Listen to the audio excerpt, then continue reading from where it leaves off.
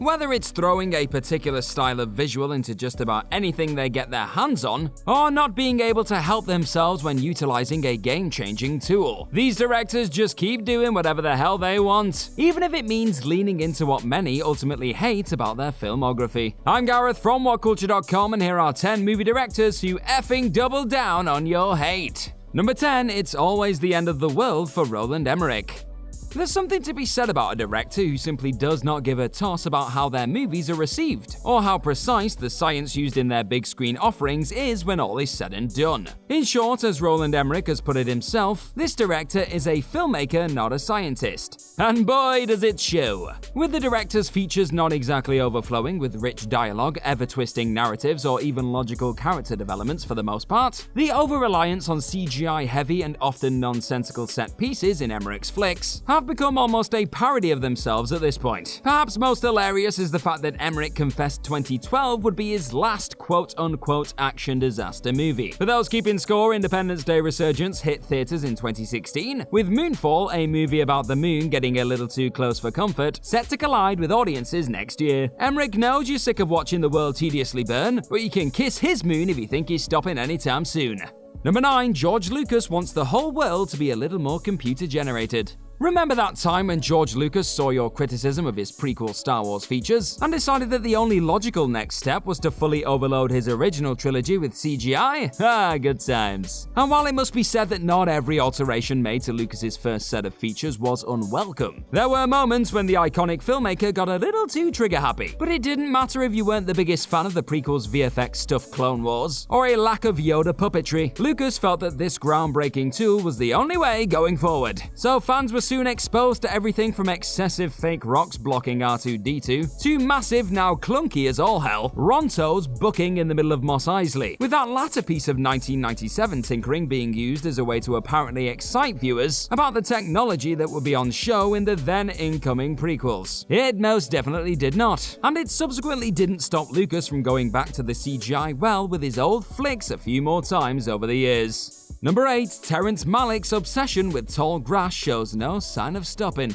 Of the many directors known for imbuing a specific visual style into pretty much all of their features, few garner the sort of divisiveness of Terrence Malick, a filmmaker who will stop at nothing to ensure his movie contains a shot of his characters wading through some aesthetically pleasing tall grass. Now, this is hardly the only key characteristic that Malick refuses to steer away from when bringing a new project to life, with his highly distinct and immersive angles when crafting a shot also being a key trait within his features. But despite it becoming something of a running joke just how often his actors wind up sitting amongst the flowing grass, eating cereal, or just sprinting through a field, Malick still finds a way to get some raised greenery into his creations. In fact, Malick is so obsessed with cultivating a catalogue of visually stunning grassy roots that he was once sued for forgetting to make a documentary he'd signed on to create. The reason? He was too busy shooting the likes of Tree of Life, becoming immersed in the weeds, when he should have been planting seeds for what would eventually become Voyage of Time. Number 7, nobody else gets to play with Ridley Scott's Alien. For a time, it looked as though the Alien franchise was set to receive the shot in the arm it had been in desperate need of when District 9's Neil Blomkamp announced he'd be helming a new Alien project in 2015. But then a certain director who himself had just cheekily unveiled a soft prequel to what he clearly felt was his baby had other ideas. Hot on the heels of the divisive but no less intriguing Prometheus, Ridley Scott decided to double down on officially bringing another Alien movie into the world, subsequently killing off Blomkamp's outing. Scott's Alien Covenant would eventually meander into theaters, hardly setting the world on fire in what was a failed attempt to remind folks why he was the man to guide this horrifying IP into the future. Though Scott has since gone on record to defiantly confess that he has another Alien project in development, news of an Alien TV show run by Fargo's Noah Hawley seems to suggest control of his prized Alien is being slowly wrestled away. Whatever the antagonist, it'll never be as good as the first one is all Scott had to say about that development. Number 6, Tim Burton likes his movies dark with a side of Johnny Depp. Few filmmakers have become as equally synonymous with a style of filmmaking as they are with an on-screen collaborator, like Tim Burton is with dimly lit stories starring old pal Johnny Depp. For a time, it felt as though Burton couldn't even conceive the notion of telling a notably darker and more gothic tale without a little help from the Pirates of the Caribbean star. But far from recapturing the lightning in the bottle that were their earlier gloomy hits together, see Edward Scissorhands and Ed Wood, the pair's later efforts have left a lot to be desired, with Dark Shadows in particular being a fiercely disappointing outing. But just when it seemed as though the penny had finally dropped for Burton, in terms of not relying on Depp to anchor a project at least, news of the Batman director angling for Johnny to sign up for his Addams Family series Wednesday began doing the rounds. However, with Netflix reportedly slamming the brakes on this reunion, it looks like Burton's chance to double down once again with his longtime workmate has been buried already. Number 5. Michael Bay doesn't care if it makes little sense as long as teenage boys are happy. It feels as though Michael Bay has somehow crafted a genre of his very own, that being films dedicated to blowing stuff up and asking questions later. Far from battling with those who slam Bay for being nothing more than a dude obsessed with throwing massive robots or rocks and Wahlbergs at each other for the bants, the director once claimed, "I make movies for teenage boys. Oh dear, what a crime," which tells you just about all you need to know about the movie maker's thought process when crafting a project. Within this aim to please the younger demographic comes a mesmerizing over-reliance on visually impressive but near incomprehensible set pieces, with the director also typically objectifying women and falling into racial stereotypes when filling his features with humans to be blown up and thrown around by whatever chaos is at the center of the action-packed feature in question. Number 4. Joss Whedon can't help but lighten the mood.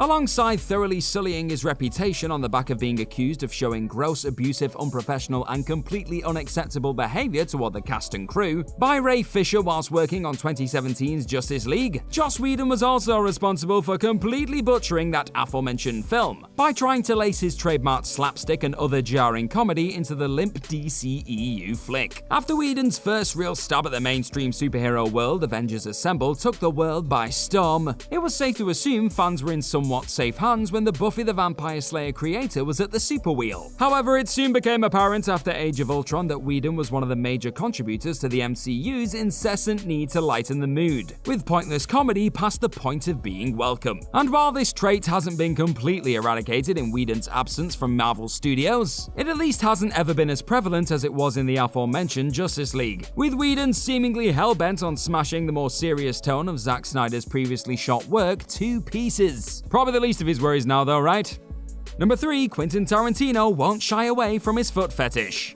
Quentin Tarantino has been accused of excessively cramming his features with a decent amount of jaw-dropping shots over the years, with most of the critique of his work being directed towards his penchant for extreme violence and language. But far from shying away from either of those controversial elements found in his work, Tarantino has continued on making the sort of films that challenge and compel his audience in equal measure. In another example of not giving a rat's ass what his naysayers think, the director has also continued to put women's feet front and center whenever possible, in his often can't-miss tales. After keeping his foot fetish under wraps in Reservoir Dogs, Pulp Fiction saw Mia Wallace's toes given much of the spotlight, before Uma Thurman attempting to wiggle those same digits was once again given a noticeable close-up in Kill Bill. And while the likes of Django Unchained and The Hateful Eight managed to pull back on the foot feature, Tarantino was back to his old tricks in Once Upon a Time in Hollywood, giving just about every woman in the picture some time to spread their toes on the big screen. Whatever floats your boat, Quentin, mate. Number 2. J.J. Abrams' lens flare is for life. Like all good things in life, there comes a point when you can simply have too much of said enjoyable entity. Look no further than J.J. Abrams' craving for a vibrant flash of light invading his shots at any given opportunity, as perhaps the most blatant example of this in all of modern cinema. What once was a rather quirky trademark of the Star Trek and Star Wars directors has quickly become a painful reoccurring instance that would leave many an audience member rather pissed should its usage ever be converted into a drinking game. Hilariously, Abrams himself has admitted in the past that his use of the glares across the lens can at times be too much, even confessing in 2013 to Crave Online that he had to hire Industrial Light and Magic to erase some of his lens flare overindulgence in post-production on Star Trek Into Darkness. But as you've likely guessed by now, that still hasn't stopped JJ from obsessively lighting up our screens post Into Darkness, with the director flaring up The Force Awakens and Rise of Skywalker with a decent amount of his favorite toy too. Number 1. Christopher Nolan won't stop making bombastic movies. The words understated and subtle can rarely be applied to the work churned out by arguably the most bombastic director of his age. If the idea requires a larger-than-life scenario and people's minds to be melted literally and figuratively, then you can bet Christopher Nolan will be frothing at the mouth at the thought of it. And though there's undoubtedly always a place for a creator who finds pleasure in the practicality of cinema and challenging his audience, it's safe to say that in recent times not everyone has been fully on board the Nolan hype train. Features like Interstellar and Dunkirk that seemed more focused on unsettling his audience through theater-shaking sound and making their eyes bleed with relentless IMAX sequences than giving them an enjoyable experience have left many pushing back against a filmmaker they once adored, pumping out a film that made those latter entries feel like brain-dead action flicks in the form of Tenet, a film so loud and frequently indecipherable that you likely need a week just to get over the ordeal. But if you thought his latest film was loud, wait till he's finished playing around with the father of the atom bomb. Yep, it's gonna get noisy. And that's our list. Know of any other movie directors who effing doubled down on your hate? Let us know all about them in the comment section right down below, and do not forget to like, share, and click on that subscribe button. Also, be sure to head on over to whatculture.com and find some more incredible articles just like the one this video you are watching is based on. I've been Gareth from whatculture.com. Thank you as always for clicking on this video today, and I'm sure I'll see you very, very soon. Bye-bye!